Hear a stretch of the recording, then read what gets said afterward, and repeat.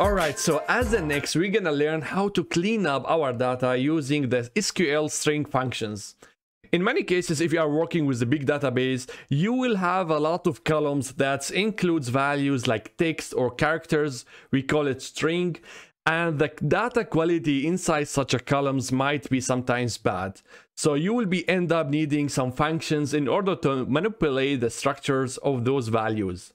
So in SQL, we have the following SQL string functions. We have the concate in order to connect two strings in one value, the lower and upper in order to transfer the data to a lowercase or to uppercase, trim, if you have some white spaces at the start or the ends of the value, you could remove them, the links in order to calculate the links of the character or of the value. Then we have the substring in order to return a subpart of the string. All right, so now we're gonna have some tasks in order to understand how to work with those string functions. The first one, it says list all customers' name, where the customer name is a combination between first name and last name in one column. So let's try to do that. So we need the list of all customers' names. We have here first name, and we have as well the last name from customers. So if I execute this query, I will get the following.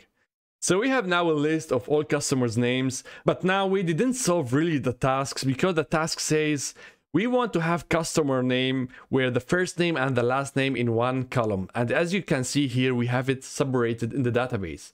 So in order now to connect those two strings in one, we're gonna use the function concat. So let's see how we're gonna do that. So we need the keyword concat, open brackets, and here we're gonna list the first column, first name, comma, last name. So I'm gonna remove those here and let's see the result. So as you can see, okay, now we have the first name and the last name together in one column. So if we want to separate them as well from each other, we could use one more string. I'm gonna put the minus between them. So I'm now connecting three strings. The first name minus, this is from me, and then the last name. So let's check how it's gonna look like. So as you can see, Maria minus Kramer. So with that, we have like a list of all customers' names with the first name and the last name on it. But I just want to rename it as well to the customer name. We make it smaller. All right, so let's query that. As you can see now, we have a column called customer names and we have exactly the information that we need. So if you want to connect like two strings or more strings, you could use the functions concate. So another task that might be, okay, I want all the first names to be in uppercase or in lowercase. So let's see how we can do that. So now we're gonna remove this and we're gonna now transfer the first name to uppercase.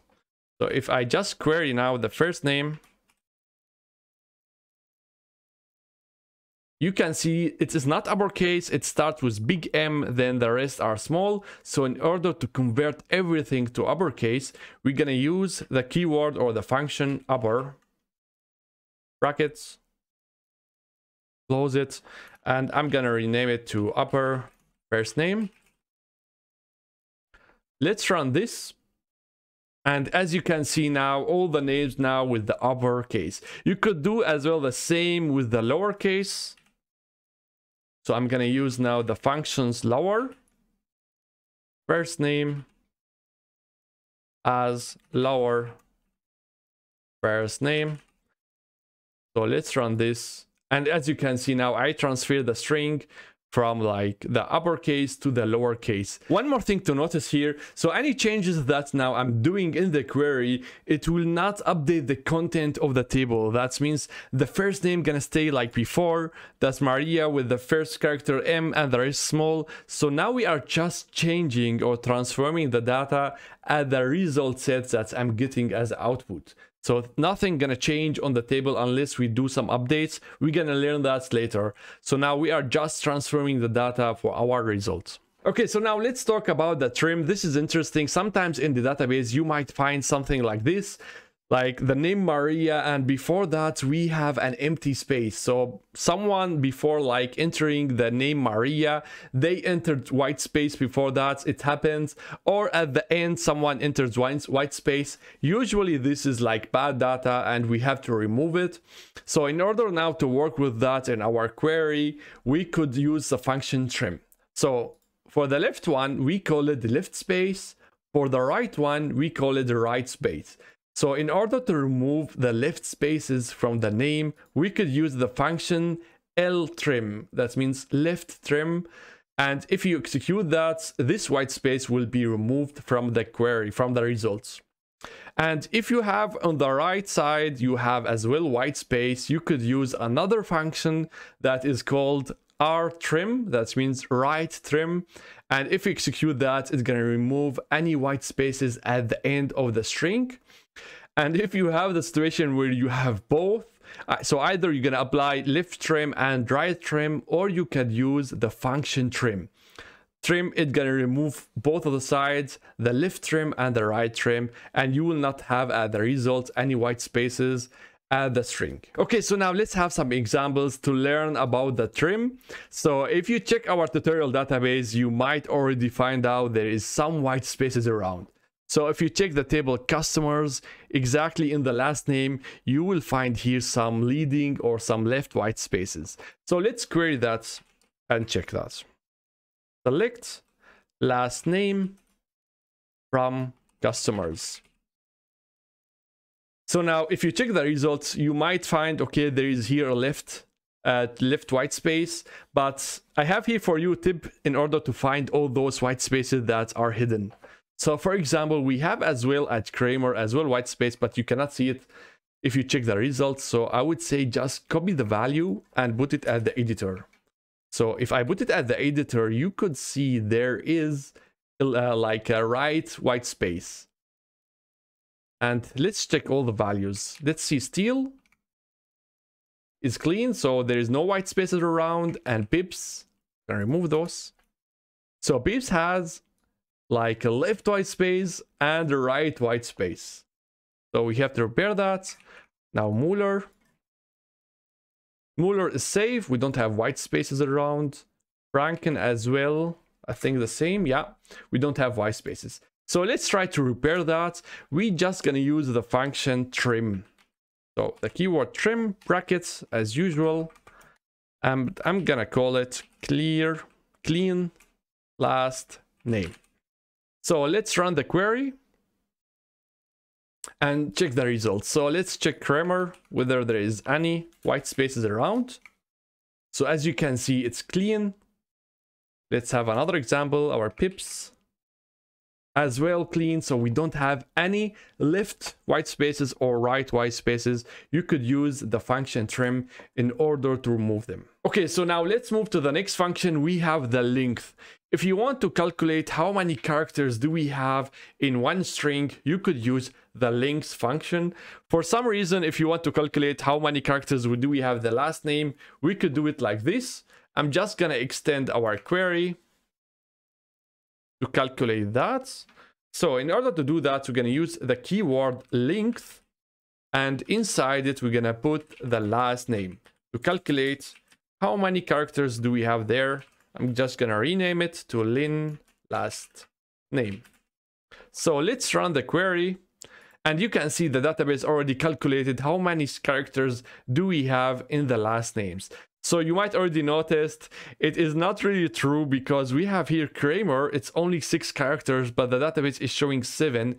And that's because we have white spaces. So this is really nice way in order to find out whether there is white spaces or not.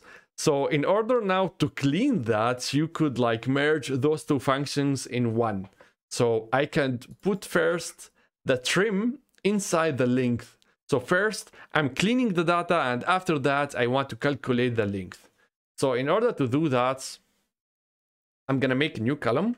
So first, I'm going to trim the last name. And after that, I'm going to apply again another function, length. So I embedded 2 functions in one as, let's call it clean It's getting long. Name. But anyway, let's see the results. And as you can see now, we have the clean length of the last name. So we have exactly here 6, 5. And as you can see here, there is like 2 white spaces. And those names don't have any white spaces because we have exactly the same number of characters. Okay, so now let's move to the last string function that we have. It is the fun one, substring. So let's say we have in the database the following name. We have Maria. Each character in the database has a position. For example, M is 1, A is 2, R is 3, and so on. And if I want in the query to subtract this name and I just want a part of it, I could use the function substring. So the substring has the following syntax. I need to define inside it the column name or the string, then the start position and the length.